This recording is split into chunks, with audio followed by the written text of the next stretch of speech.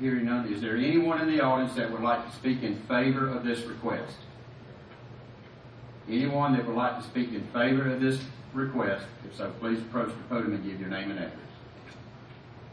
All right, hearing none, is there anyone in the audience that would like to speak in opposition to this request? Come forward. Sorry, I was ready to do You would please state your name and address again. John Holler, 5653 Hickory Grove Road North, Georgia. The property that's outside, we live behind it, as you can see the white driveway.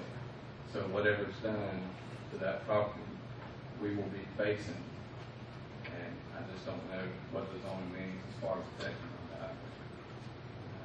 So I'm not for it at all. Okay.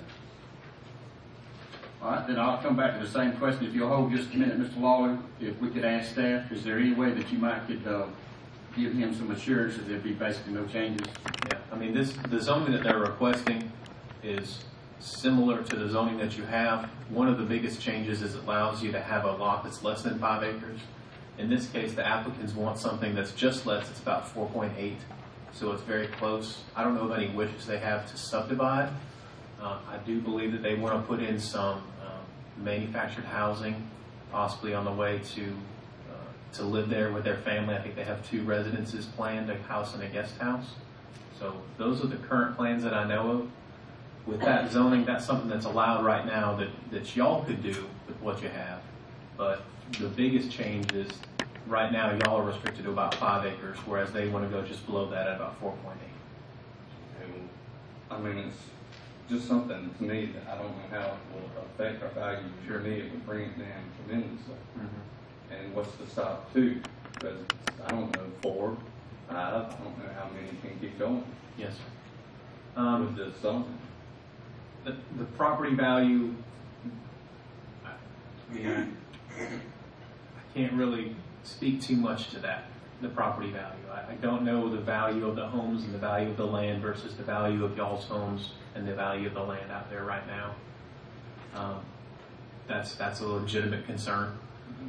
As far as putting the number of residences on there, at 4.8 acres, Ms. Braswell, correct me if I'm wrong, but I think they'd be allowed in RA to have a house and a guest house. Yes, and an additional house or 2 For family members, okay. If they so chose, they could probably have up to 4 houses if those houses were for family members. If they wanted to subdivide that, I think they'd still be looking at around 4. I know that the plans I've heard are for 2, but that's probably the maximum density you're looking at. I would be surprised if they do that, but I think that's possible. If you're just looking at property rights and what's possible, I think up to 4 residences are possible on that property. Well, the possibilities are inevitable to me that they're going to bring down the value. And Yes. That's why I'm against it. And I also feel like it's hard enough for everybody else around. They had to have their 5 acres to build, and then there was no way around it. And everybody in my opinion has had a hard time with it. So to me, it's just kind of not fair to say, well, here's 4 acres, and you can put as many residences as you want. Yes, sir.